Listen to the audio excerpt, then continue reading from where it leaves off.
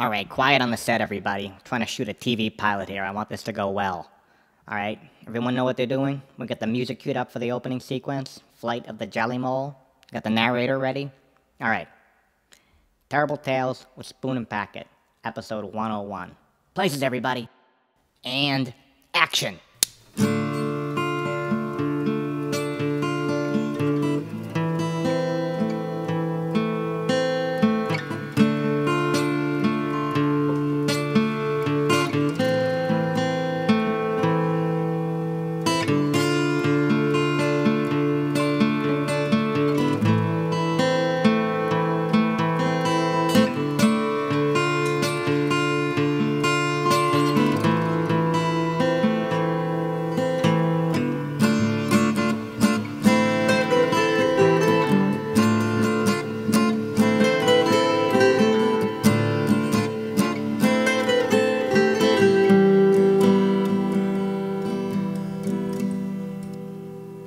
Spoon and Packet are no ordinary travelers.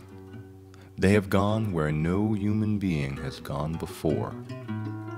Under the watchful guidance of Radis and CS, they have traveled beneath the crust of the earth, beneath the Mohorovicic discontinuity, beneath the mantle, beneath hell itself, into the underworld of trash known as Basura Larga.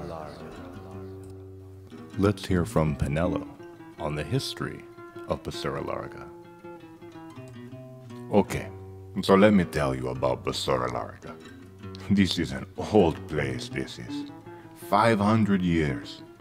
In Italian we call it Robaccia Lunga. And it all began because the King of France, Francois I, he make a deal with a little devil, Il Diavoletto. This king, he says, my city of Paris is so dirty and bad. And so he writes a letter to every person in Paris that say, don't put your trash and your nastiness and your robaccia, spazzatura, immundizia all over these streets of mine. Put them into baskets and then carry them outside the city. So now, Francois has all these trashy baskets like a fence around Paris. So here comes Il Diavoletto to the king, disguised as Pope Innocent VIII. He make a deal with the king. Francois must print books that show how to torture demons out of the insane. In return for spreading belief in the evil powers and causing so many people to suffer, the little devil will solve all of the king's trouble with trash. The demon, he opens up a great hole in the earth. This hole goes deeper than the inferno itself, and into this hole he makes all the trash go. And when King Francois died, his demonic deal was sold to other kings and queens, and so the pit grew bigger. Francois called it Le Grand Fosse d'Ordure, the Great Pit of Garbage. It was renamed to Basura Larga by King Philip II of Spain. Right now, as we speak, trash is raining down into the pit. The stuff at the bottom gets burned away as it is pushed deeper into the fires. And when you burn away into nothing, finito.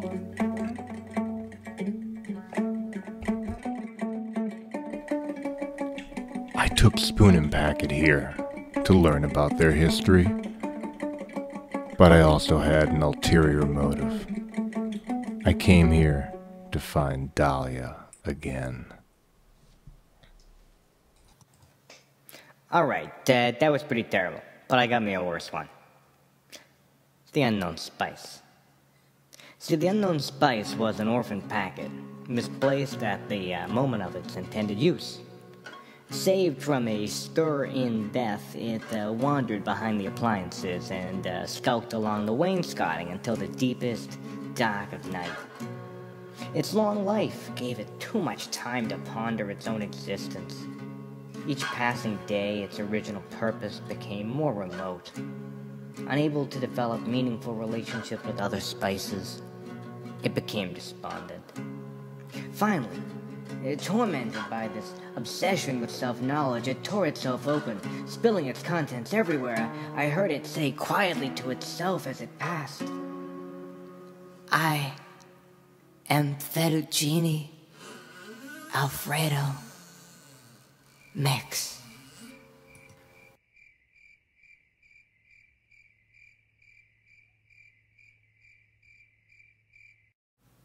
We end tonight's program as usual in Sanford's Walrus Corner. Hi everybody, welcome to Walrus Corner. My name is Sanford. I'm not a real walrus. I'm a rubber walrus. That's a very different thing. Tonight we're going to learn about the Arctic walrus. Walrus live up in the Arctic Sea. They're huge. They're 900 to 1,400 kilograms. I'm a rubber walrus. I weigh 100 grams. They've got huge, sharp teeth called tusks, and whiskers, brown skin, and they look bald, but no, they're covered with tiny hairs. I'm a rubber walrus. Hey, Sanford. I am bald. Sanford! And I'm bright orange. Hey, Sanford, we're cutting the show short. That's right. Okay. We're done. Say goodnight. Okay, good night, everybody. That's right. I've been meaning to talk to you. I think Walrus Corner should be a longer segment. I'm not sure about that, Sanford. I mean, we got a tight budget, a tight schedule. Can't just put 20 minutes of Walrus Corner on. I mean, really. How much is there to know about walruses? You have no idea. There's an endless amount you can know about walruses. Okay, all right. Obviously, I've touched a nerve here. I'm sorry, Sanford. Hey, look, I'll talk to Spoon. I'll talk to Lord Beasy. He's in charge of production now, actually, and we'll see what we can do. That's all I was asking. That's all I was hacking for, Mr. Uga. Actually, my name is Packet. Sorry, Mr. Uga.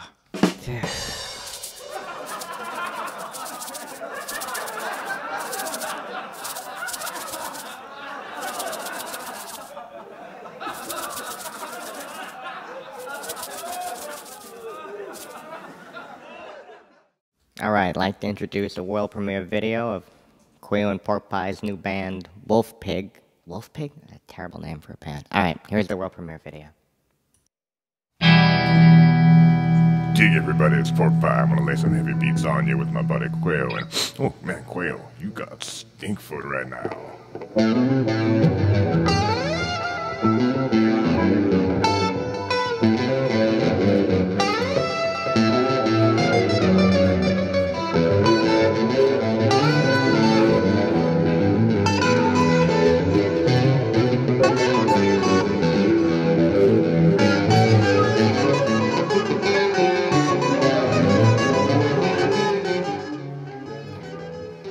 Pork Pie. Quio, what is this? It's not what we agreed to. You guys are freaking out. Get your psychedelic noodling off my screen, pronto.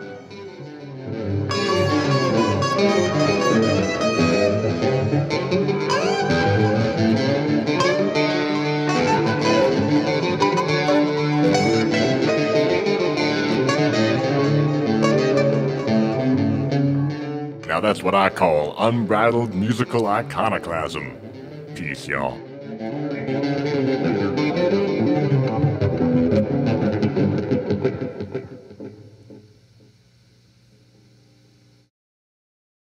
Next week on Spoon and Packet. Dahlia vs. Crocodilos.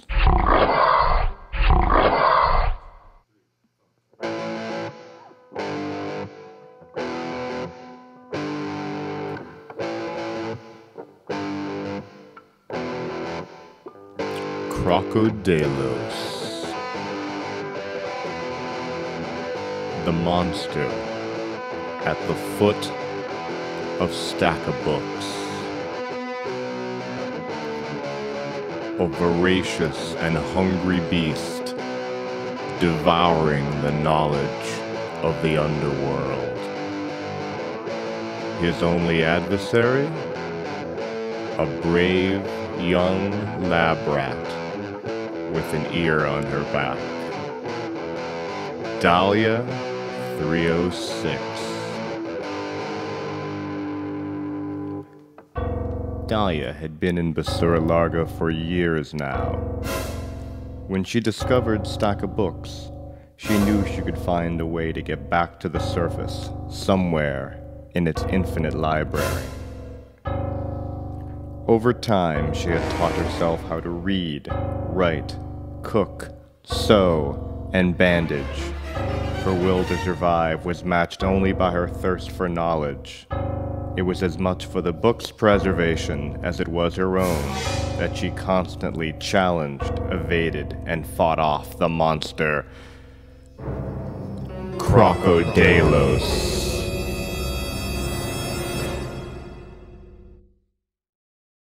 Alright, that's it. Show's over. Get out of here.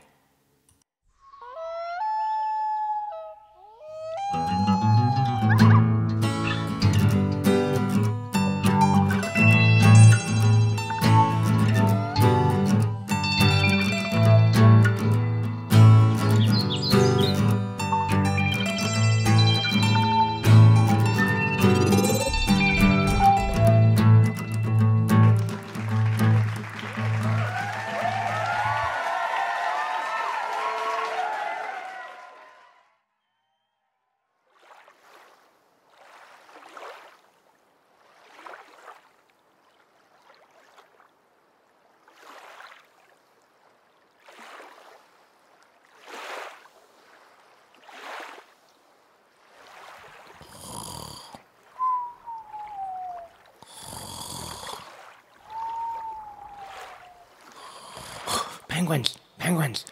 Oh, it's just a dream. It's just a dream.